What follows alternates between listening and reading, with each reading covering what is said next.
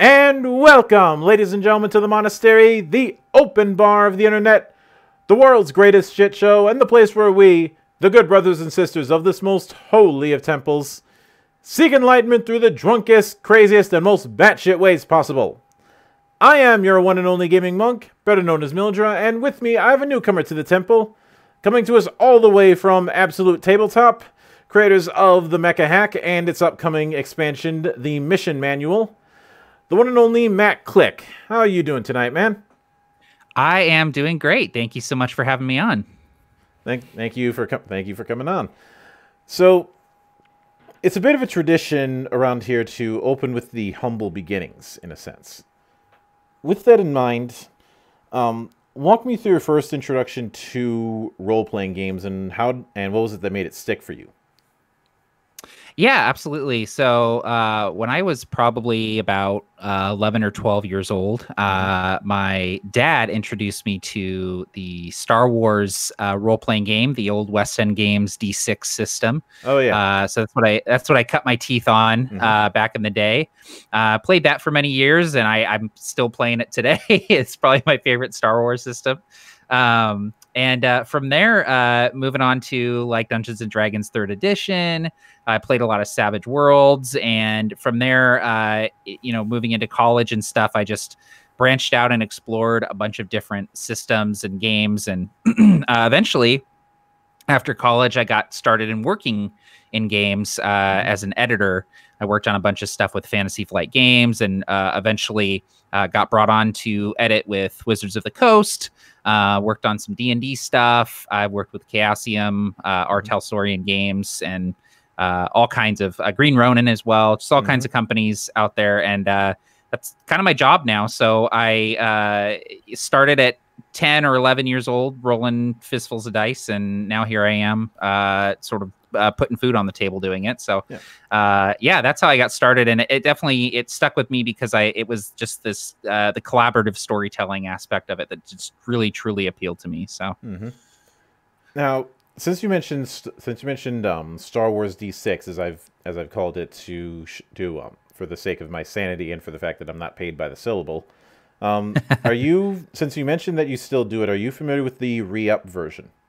Yeah, I am quite familiar with re-up, and that's what I usually run with re-up. But I actually have my own hack of the D6 system that is kind of based on re-up, but it also pulls in some stuff from Jez Gordon's D6 Rules Essentials and further kind of streamlined stuff, and it implements things like static defenses and stuff like that. That is, I call it hyperspace D6, and that's what I usually run these days. Is that system, just because I like it for simplicity's sake. Yeah, I can get you. I will freely admit that I ended up finding out about re-up a bit late, simply because I found out about it due to some of the fan attempts at making covers for it, which are really, really impressive. Yeah, there's some gorgeous covers for re-up. Yeah, and if I had the actual printing means to do it, I'd probably use that, because I still have my physical copy of Revised and Expanded, which up until re-up was my definitive version to play. Yeah, for sure. Yeah, I've got a few different editions sitting on my shelf, and I actually do have a copy of re-up with one of those covers, and it's a massive tome. It's a huge, one of the biggest books on my shelf, actually. So, well, it's at least good to have a giant good book that you can actually bring to people instead of a giant tome that's large and foreboding. Looking at you, Hero Games. Yeah, it's very true. Very true. I got no beef with Hero Games. I just like bringing that up whenever somebody complains about RPGs being too complicated, or like they'll tell me that D&D is too complicated, and I'm like, you say that again, and I will throw the 6th edition Hero System books at you, and I'm going to keep throwing them until you get it right. Right. Or God help you if I'm feeling really vindictive, I'll throw GURPS 4th edition at them. Yeah, there you go. There's a big honkin' tome there. Yeah. Yeah. But now the Mecha hack obviously is a mech version, is a mech spin on the black hack. How did you first come across the black hack?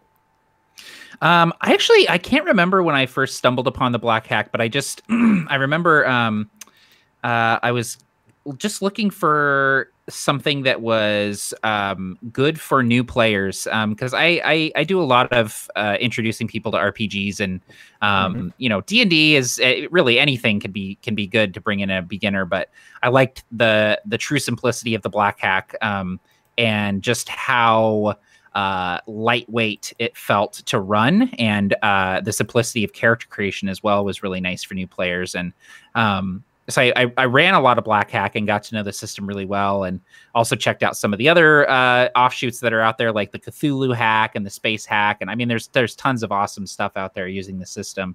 And actually connected with David Black, the author of the game, and I kind of got to know him a little bit, and worked with him a little bit on a couple things. And eventually I just kind of got a wild hair, and on a whim asked him, hey, has anyone ever done a Mecha hack, Black Hack? And he was like, I don't think so, not that I know of. And I was like, okay, well, dibs, like, I want to do it. Like, I think I could do it. So that's how that kind of came about.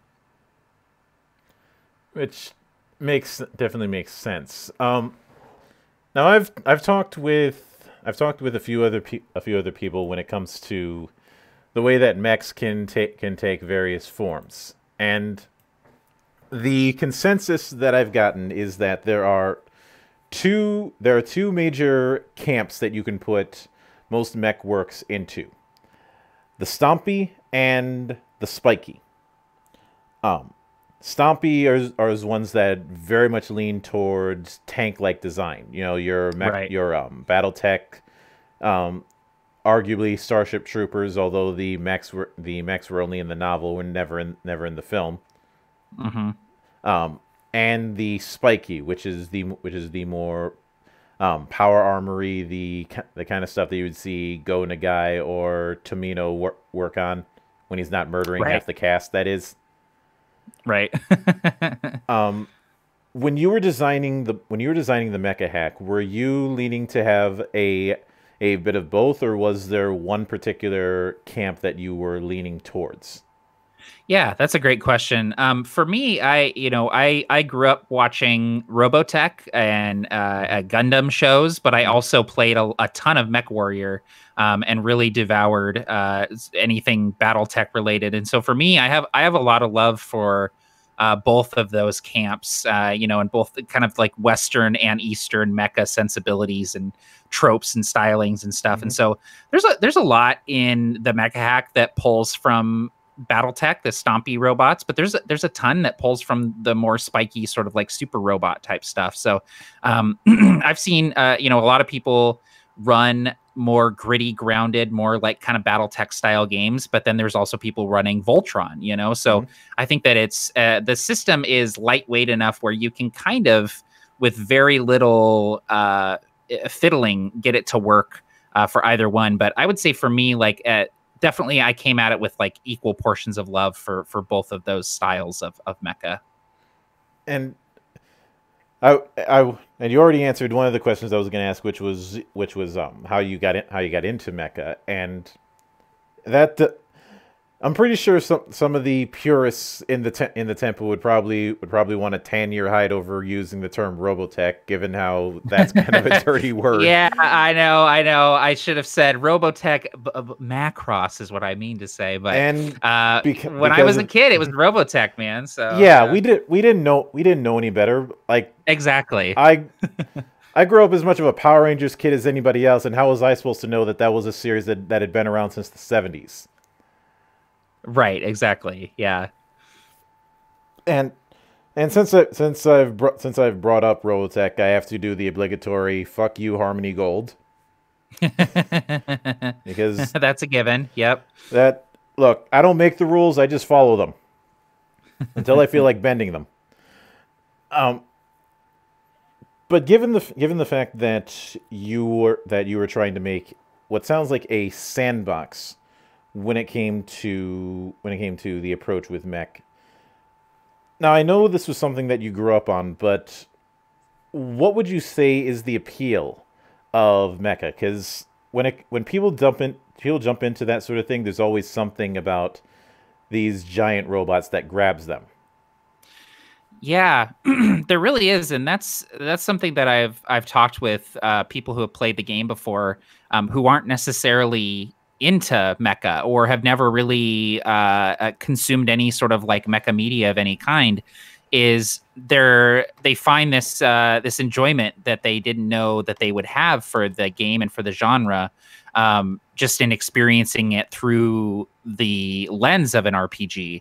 And I think that for me, the thing that kind of draws me to Mecha is just the variety of stories that are being told, like with the added bonus of there being gigantic robots beating the snot out of each other. Mm-hmm. And I've always thought that like tanks and stuff are really cool, and mecha designs kind of lend themselves to that feel that's just like invincible, heavy plated armor, with the added benefit of this is your mecha. Like you customize it how you want. You pick the weapons that it wields.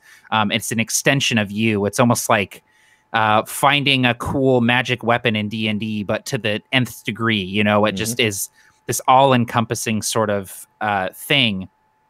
And it was, growing up watching shows like Gundam Wing, everyone had their favorite Gundam, and for different reasons, and I want to get across that feel in the mecha hack where your mecha is not just a tool that your character is wielding. It is your character. Your character is your mecha, and the pilot and the mecha are one and the same. And that, I think, is why the system has seen a good amount of success in a sea of other mecha RPGs, is that it's one of the few that I've seen that kind of do away with this idea that the pilot and the mecha are separate entities, and instead rolls them together into a single character.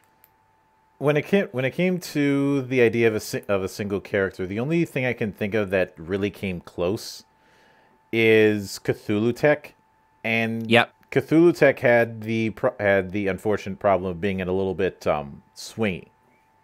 Yeah, for sure. You're either gonna roll like shit or you're gonna roll really well. There was no in between. It's true, yeah, for sure.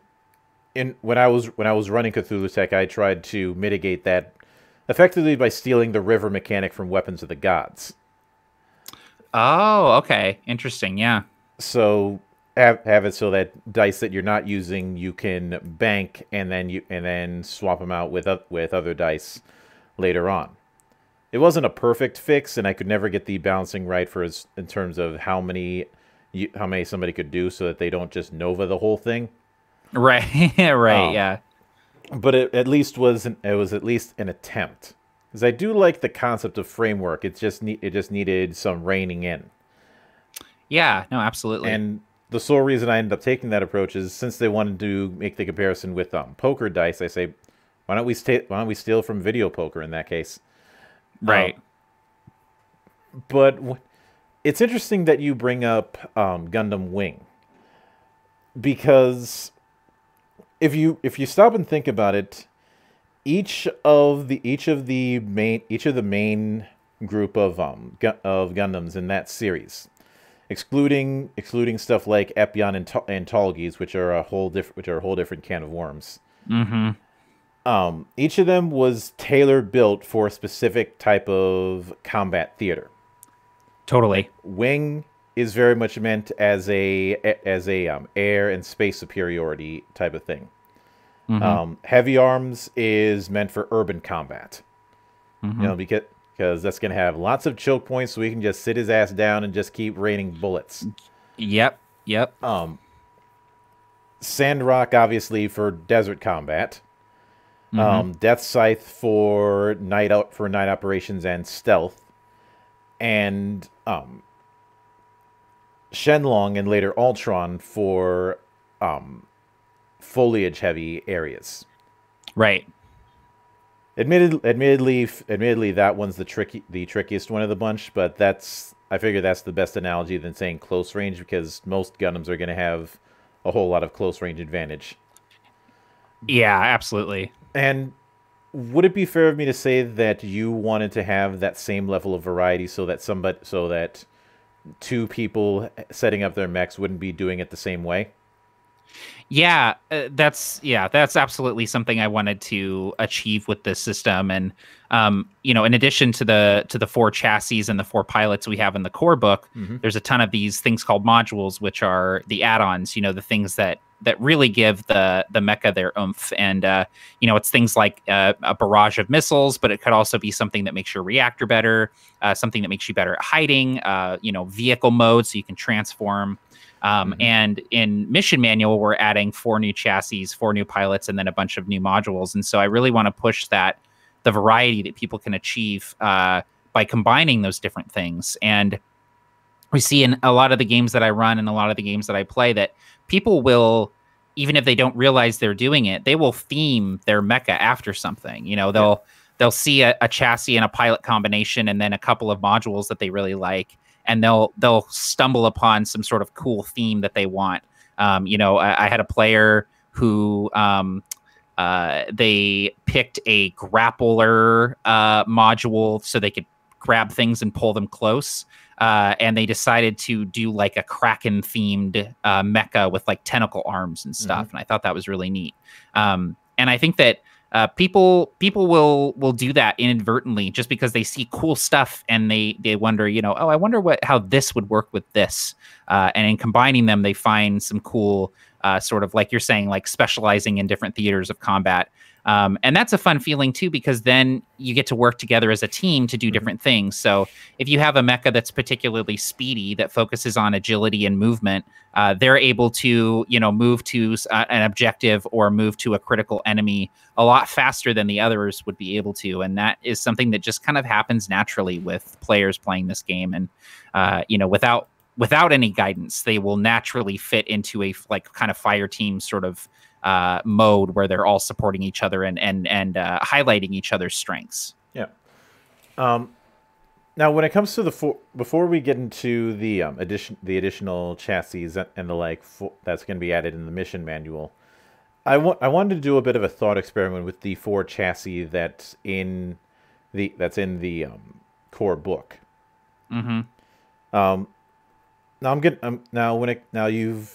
Of course, you've got 4 chassis in the thing, and you've got 4 pilot types. Given that, I'd like to go through the 4 chassis and tell me if there's any examples you can think of when it comes of representations of that particular chassis, whether it be in different anime, whether it be in other media. Yeah, and I'll start with the big boy, of course. So I'll start with the brawler.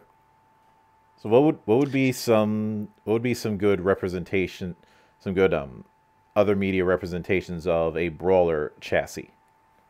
Yeah, so the brawler is like it's not a super heavy mech, but it is like a little bit more heavy than a striker or a scout. I would say that a good example of a brawler would be something like Sandrock or Shenlong in Gundam Wing, something that is really good at moving into close range and dishing out melee damage primarily. That's kind of its focus in order to excel.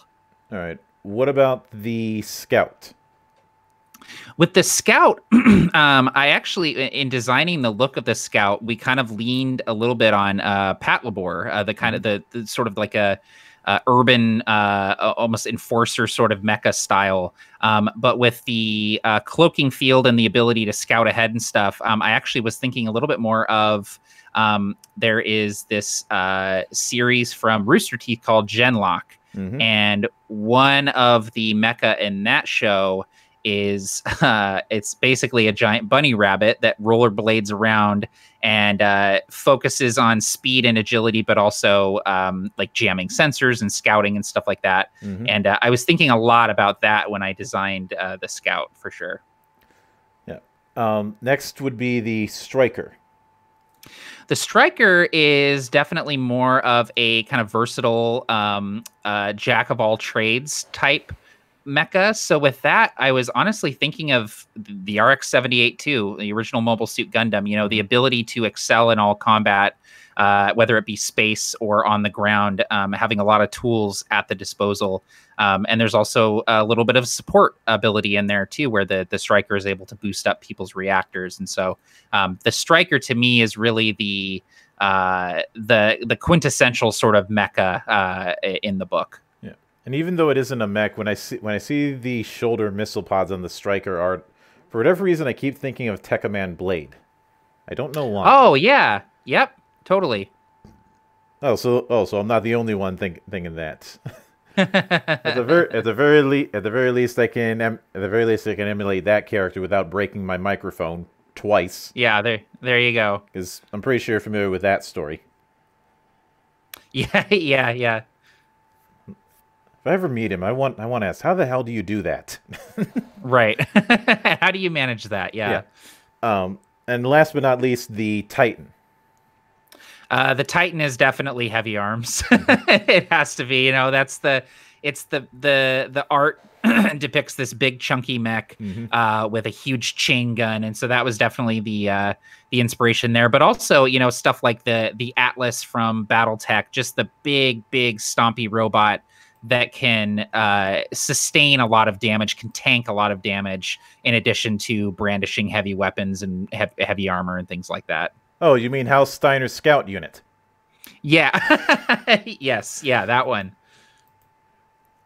Of course I had to make that joke because I like Black Pants Legion's take on Steiner's Scout Squad.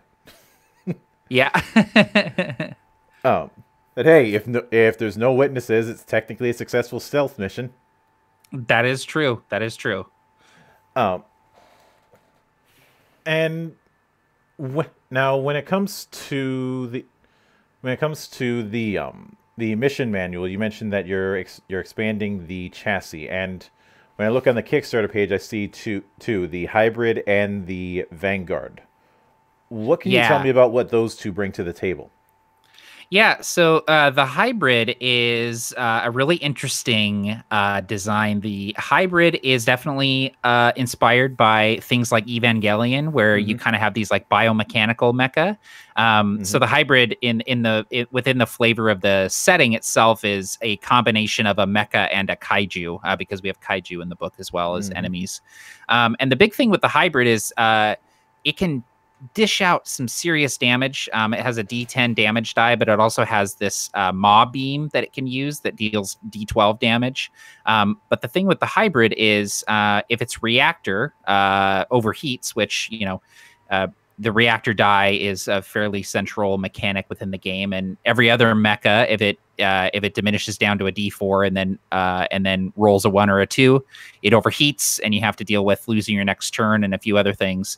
The hybrid doesn't overheat; it goes berserk, and so whenever you downgrade on a D4 reactor die, you have to roll on this roll table to see what happens as you lose control of your mecha. So it could be, as simple as, you damage yourself as you berserk rage across the field, or it could be you attack an ally, or your maw beam goes out of control and you damage everything around you, stuff like that. So that was definitely inspired by Evangelion and sort of the idea of like the mecha being a creature in and of itself. And then the Vanguard is kind of positioned as this bleeding edge sort of alien designed mecha with a third arm that it can use to hold an extra weapon or stabilize a heavy weapon. And so typically if you're wielding a heavy weapon in the mecha hack, you're going to be hitting harder, but it's going to be harder to hit. With the Vanguard, you can actually stabilize a heavy weapon with that third arm in order to roll your attack normally. The big thing with the Vanguard, though, is it actually has the ability to divert power between its damage die and its reactor die. So you can bump up your reactor die in exchange for damage, or vice versa, which makes it a really fun sort of tactical mech to play. I have a player in a long-running campaign right now playing the Vanguard, and he's had a ton of fun pushing his damage to the limit in sacrifice to his reactor. So, yeah, and now when it comes to the berserk part of the hybrid, I do see that there's a bit of a chart where it looks like you have to roll. I think that's a D8. Yeah, I think it's a D8 or a D6. Yeah, and you roll it in order to see what happens when you go berserk. Yeah. Now, if somebody was given the fact that you're doing a very sandboxy approach, would it be? How would you rationalize if somebody wanted to do the hybrid but wasn't trying to do the whole notion of, oh, we built it around a kaiju or something like that? They wanted to go strictly all mechs are tech based. Mm-hmm. With that, I would just have it be that the computer itself or the sensors, the systems itself, would occasionally take over when it thought that the pilot wasn't doing what it should be doing. And that's fairly prevalent in mecha media as well. With the Zero system and stuff like that, where the mecha will actually take control of the pilot and utilize the pilot sort of like a puppet in order to achieve the mission. So yeah, fairly easy to reskin it if you're not into the sort of biomechanical aspect of the hybrid. I'd only bring that up because, and I don't mean, this may sound a bit tangential, but I have had an issue with D&D being boasted as some sort of sandbox when it really isn't. Right. And with something like the Mecha hack and its design as a sandbox, it could be very easy to fall into a trap of using certain genre assumptions. Right.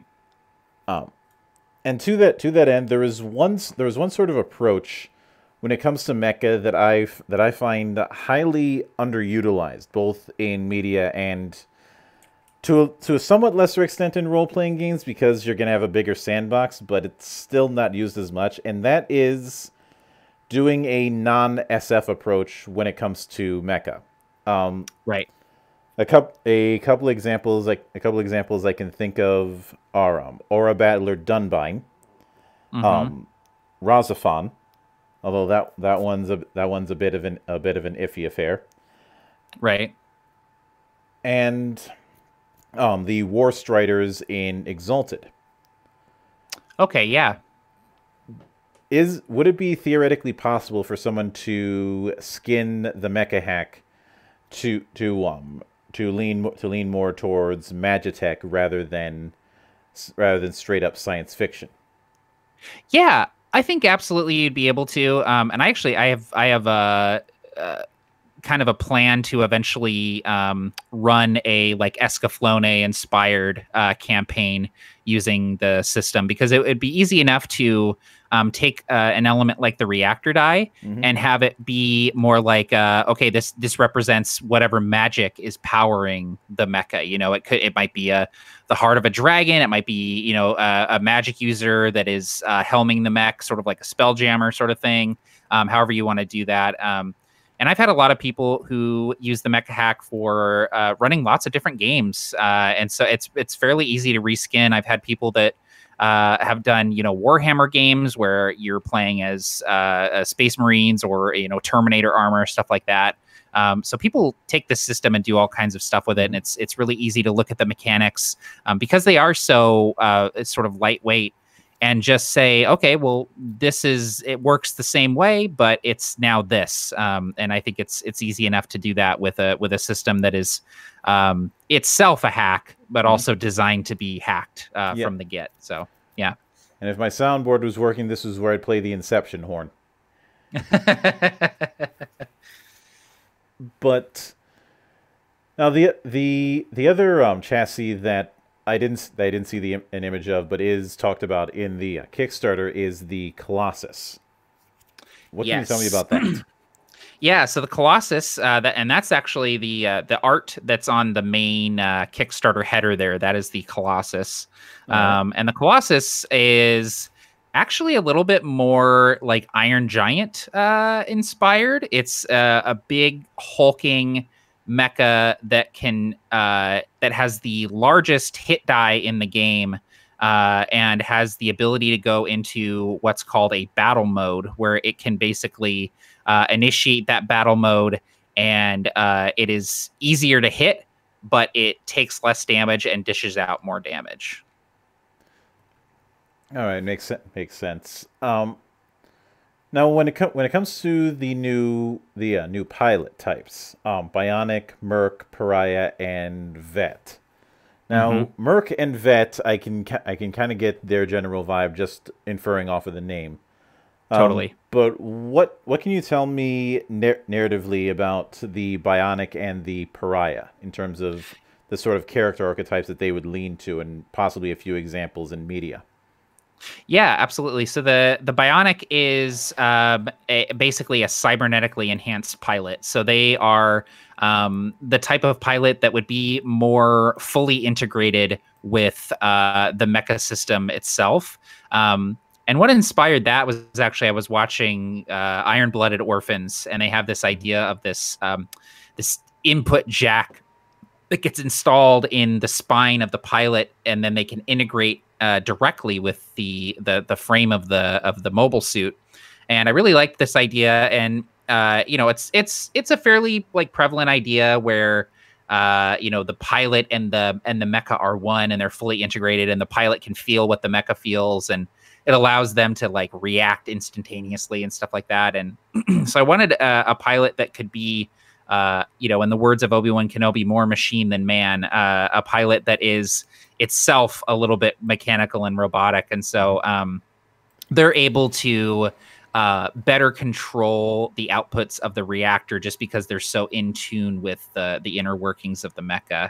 And then with the Pariah is kind of the like anime protagonist that you see in a lot of different mecha anime, where they're kind of outsiders, not warriors themselves, but actually somewhat pacifistic. A Pariah is a pilot who is able to use their strength of personality or their strength of will to avoid damage inside the mecha. And so that was kind of pulled from, this idea of like the new type in Gundam, or really any sort of like anime protagonist who doesn't want to fight, but has to for the sake of either themselves or people that they care about. So the Pariah and the Bionic are definitely like a couple of the more like anime inspired pilot types in the book. Whereas like the Merc and the Vet, like you said, like those are definitely like a little bit more like battle techy type in tropes. Yeah. And now, given all that, and of course you guys are still working alongside Runehammer Games when it comes to the art. Yes. Out of curiosity, how did you end up getting in contact with Brandish Gilhelm? Was it a case where he came to you, or was it vice versa? So I actually can't remember when we first interacted with Brandish. I have been a fan of his YouTube channel for a really long time, and we, actually chatted on and off for a while. I had a YouTube channel as well, and we kind of connected through that. And then he actually worked with us on a few different of our previous products, working with us on the art and helping to develop page elements and things like that. And he has worked on Mecha before. When he used to work in video games, he worked on a few different designs for various games. And we came to him to see if he would be interested in doing the art for this little mecha game that we had written. And at that point, we had no idea what the art was going to look like. And we kind of developed alongside each other this idea of the black and white sort of minimalist, sketchy sort of art. And I just absolutely fell in love with it. And, the art in the Mecha Hack, both the first and second edition of the game is fairly sparse. It's all black and white, but it definitely has like this really cool style to it that just it gets across like the theme of the game very, very well. And that was something that I just instantly fell in love with, where you can open the book, and even if you don't read a single word, you look at the art and you kind of get a sense for what the game is about and how it plays. It's a little rough around the edges. It's simple, but it's like it looks and feels really cool. So, yeah, it's always great to work with him. He's a phenomenal artist and a really fun, creative person to just like talk with. So, yeah. Yeah, it's and it definitely fits within the very minimalist style of, well, a lot of stuff that you see with the Black Hack and people's own hacks of it. Absolutely, yeah. Now, it does now the mission manual does talk about some new add-on rules, like on foot missions, allegiance, and so on. What can you tell me about some of those and what you're planning with the add-on rules? Yeah. So after Mecha Hack came out in 2018, I instantly started writing more stuff for it just because I was having a lot of fun with the system and running a lot of games. And in addition to that, we had a lot of people who were running games and giving us feedback, asking questions and things like that. And so over the last couple years, I've just been kind of writing up little rules here and there. People wanted the ability to have the pilots be able to do stuff outside of the cockpit. And so I started tinkering with some on-foot rules for things to do outside of the mecha. People wanted the game to be a little bit more lethal and gritty. They wanted mechs to be able to explode and, pieces to rip off of them and stuff. And so I started working on more lethal hard mode rules where you can run out of ammunition and explode when your reactor overheats and things like that. We also, we really kind of enjoyed the little setting that we wrote for the book, this mini setting called Lodestar Alpha. And within that setting, there are these different factions sort of vying for control. And so we wrote up some very, very simple allegiance rules where you can become friendly or hostile with these various factions and reap different benefits. We also have some like downtime rules for doing different things in between missions, because that's, again, something that people were asking about. What can I do with my mecha when we're not in a mission? Can I do different upgrades? Can I tinker with the systems? Can I go and secure resources for us? Things like that. So a lot of it is stuff that people have asked us about. A lot of it is stuff that I want in a game. I find myself wanting rules to run big groups of enemies. And so that's something that we're including.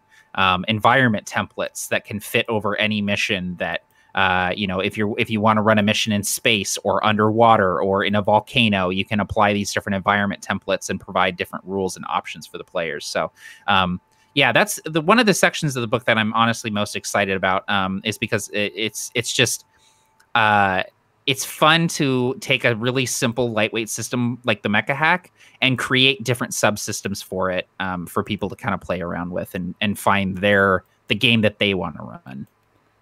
All right, that definitely makes sense. Now, since hard mode is going to be in this as well, talk to me about what that particularly is going to change.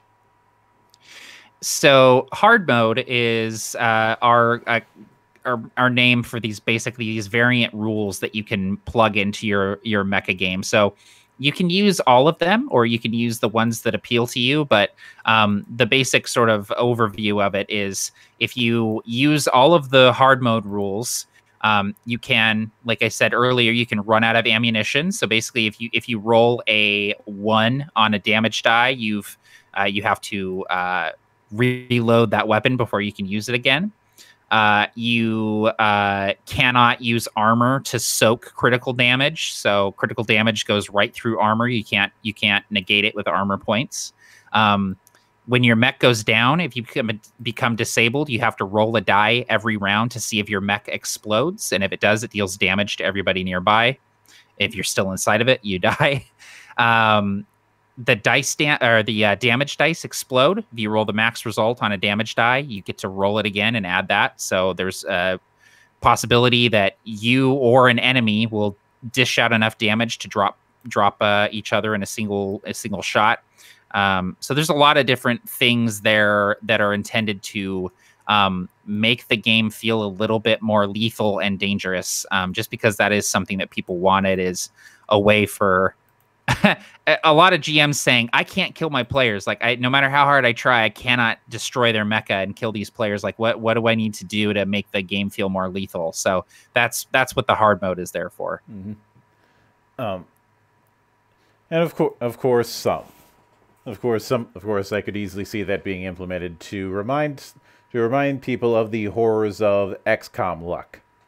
Yeah, yeah, for sure, very much so. Yeah. Now when it comes to the one-page missions, now when I hear that kind of thing, it conjures up some of the one-page adventures that Pinnacle used to do for Savage Worlds. Mm-hmm. Arguably, they still do, but I don't see them as much these days. Is that the approach that you guys are taking, where this is a literal one-page adventure? Yeah, so they're all one page. We developed a template, a format for it, where basically all the pieces of the mission would fit onto a single page. So the idea here is that you have a mission briefing that you can use to kind of fill the players in on what the mission entails and what they're trying to do. There's a couple of role tables for generating things like objectives, if you want to have like sort of secondary objectives that the players can try to get after. Mm-hmm. But there's also twists. You can roll a twist, and it could be something like, one of your allies is working for the enemy, or there's a bomb strapped to one of your mecha. Things like this that can really kind of in the middle of a mission really change things. And then in addition to that, we have basically 3 scenes. We have a kickoff, an action, and a climax. And so it's basically a 3-part mission. And within each of those, you have various challenges that have to be overcome. So the missions themselves, they're written in such a way that they almost read like prep notes. Lots of bullet points, lots of short, snappy phrases that, a GM can kind of glance over and get the idea.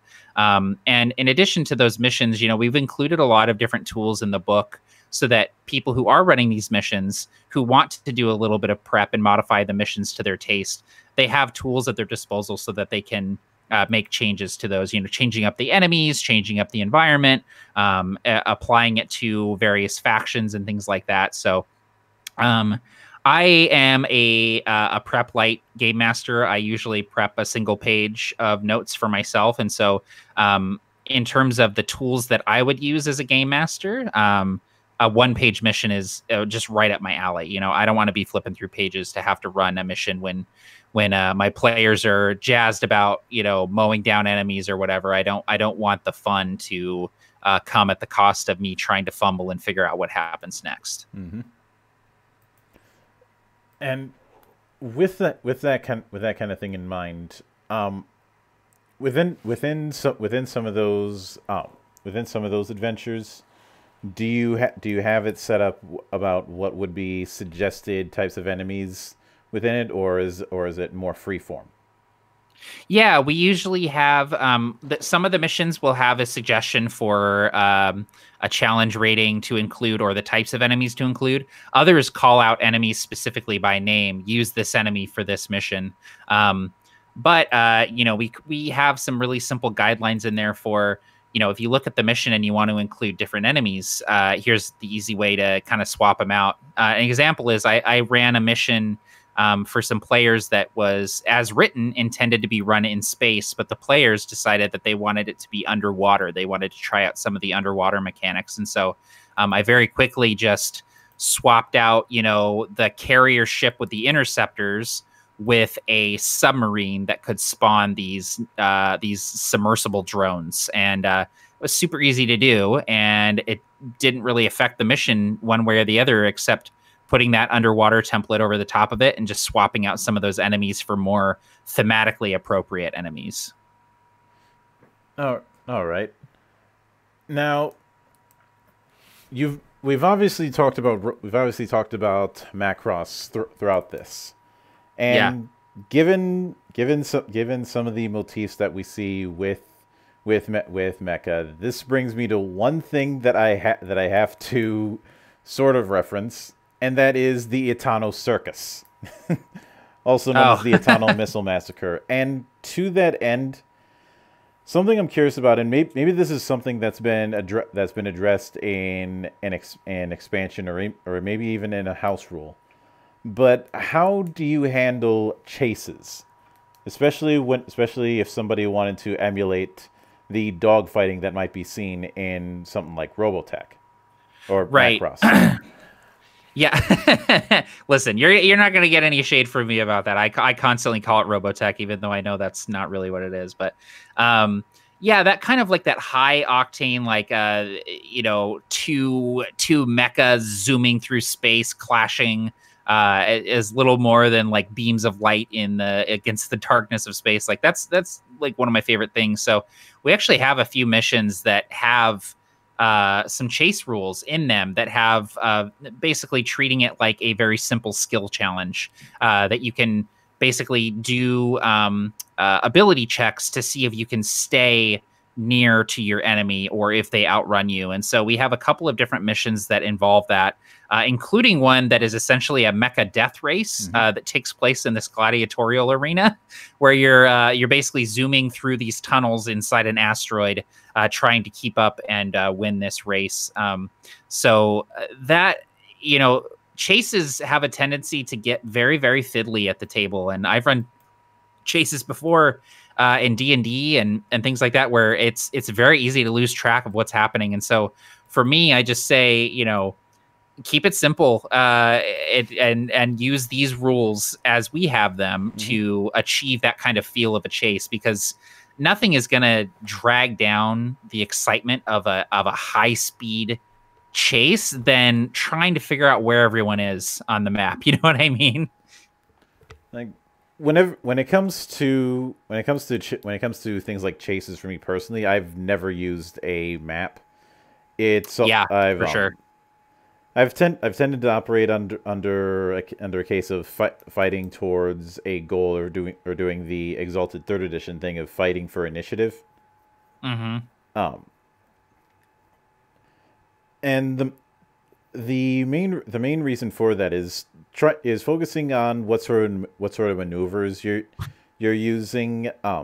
Kind of defeats the point, since the whole point of a chase or something like that is largely similar to seeing a fencing match. You're seeing a whole lot of dance, a whole lot of movements, parries, and so on, with both sides trying to force an opening. Yeah. Yep. And I think that's a better approach than trying to finagle about the different types of maneuvers, because, well, for one, you're trying to figure out maneuvers for things that don't exist, and two, if you want to try and use airplane maneuvers and use that kind of dogfighting, well, good luck finding your way out of that rabbit hole, because I'm not giving you a rope. Yeah. Yeah, it's very true. It's so easy to get bogged down in the minutia of it. So I prefer to lean on a little bit more like narrative, sort of cinematic style when it comes to chases and things like that. Yeah, for sure. And to be honest, I do not see the mecha hack as something that would necessarily suit itself all that well to grid combat. It's one of those cases where you can do it, but sure. I feel like this leans more towards theater of the mind stuff, because there's not a whole lot of you're not going to see lengthy digressions on what counts as an attack of opportunity, what counts as flanking, what doesn't count as flanking. It's a case of, if it counts, it counts. Yep, that's really, where I designed the game from too, is this definitely theater of the mind more so than using maps and things like that. And we've included, rules for, if you want to play this on a grid, here's how to do it. But it's definitely intended to be more loosey-goosey than that. Especially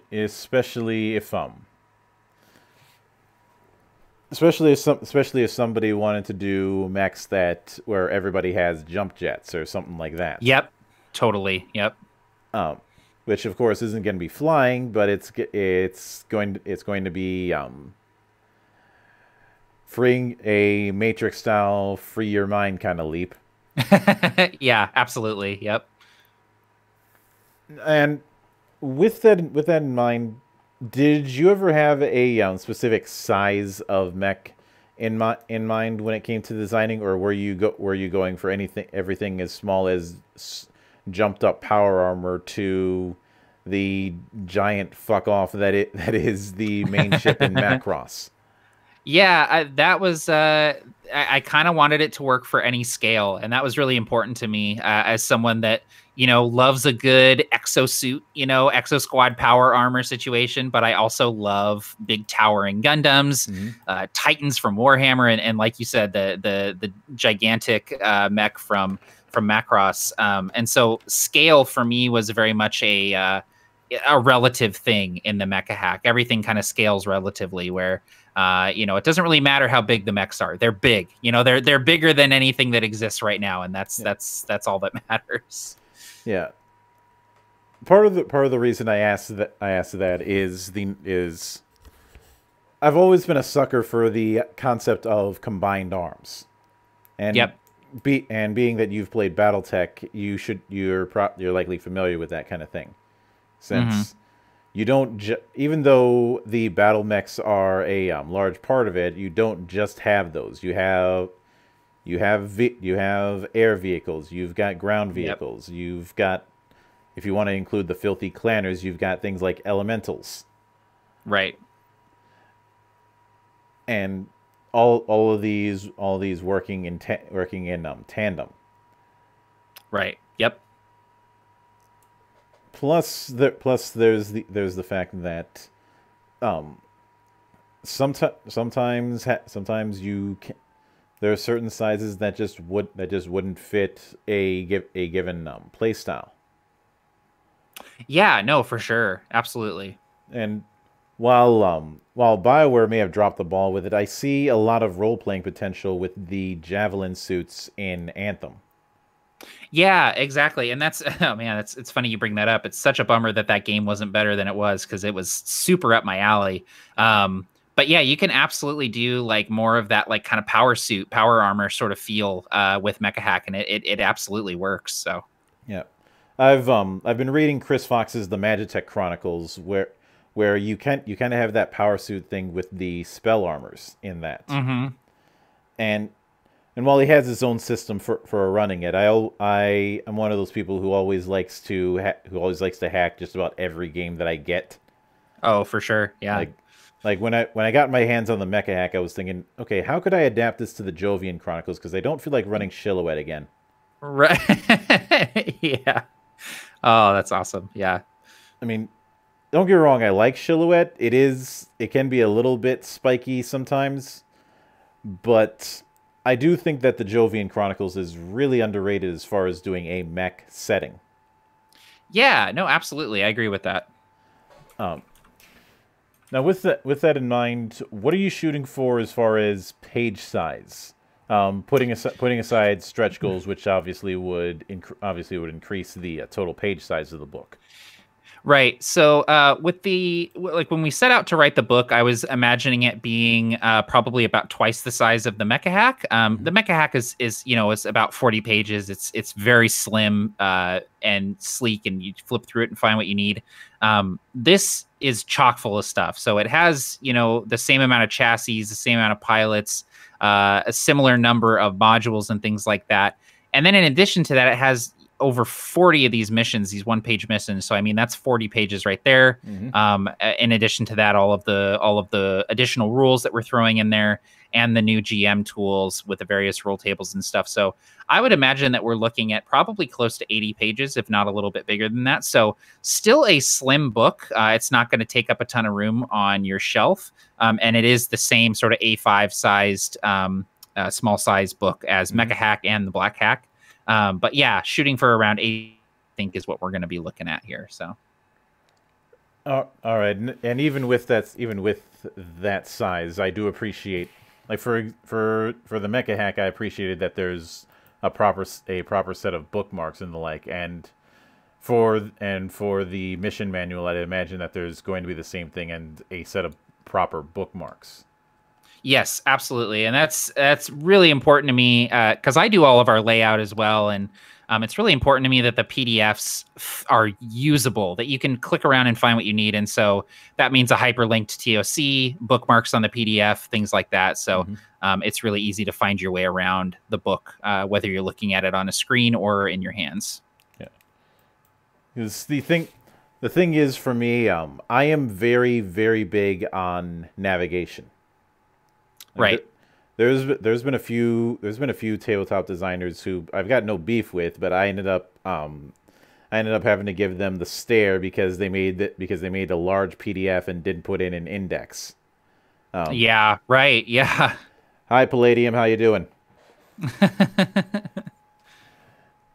And of course on the other side of things, I have an unwritten rule that if you've got a book that's more than 100 pages and you don't in PDF form and you don't have bookmarks, stop. Right. Yep.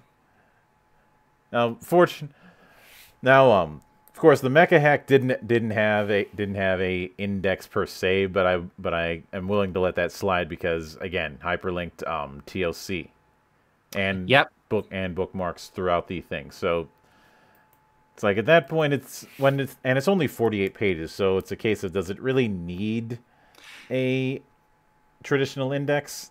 Right. Yeah, for sure. Now, you guys have about 8 days to go at the time of this recording, and have completely smashed the initial 5,000 goal. You're 4 times over and a little bit of change, and it's probably going to be higher than that by the end of it.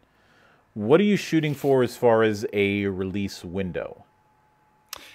So the book itself is pretty much entirely written. We're the stretch goal stuff. We're writing that now. We have our freelancers working on more missions for the book, for that stretch goal that we unlocked at 18,000.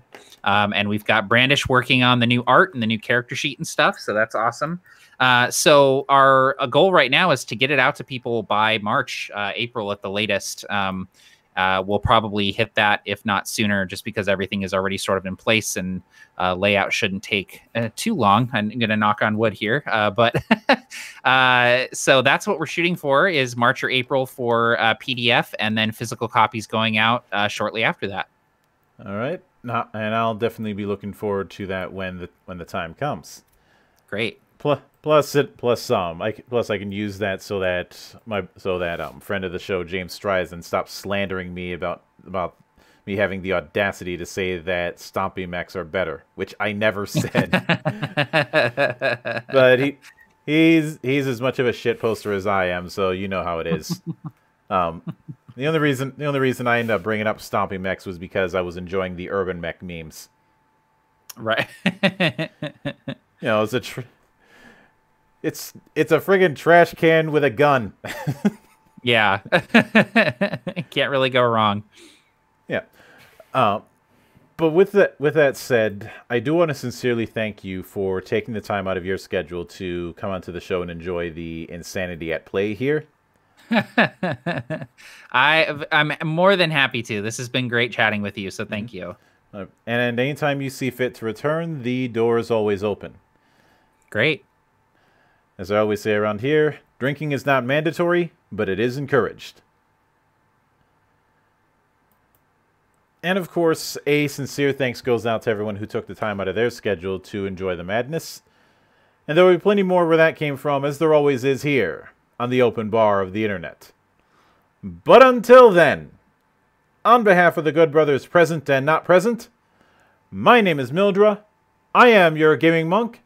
Stay fucking frosty, everybody.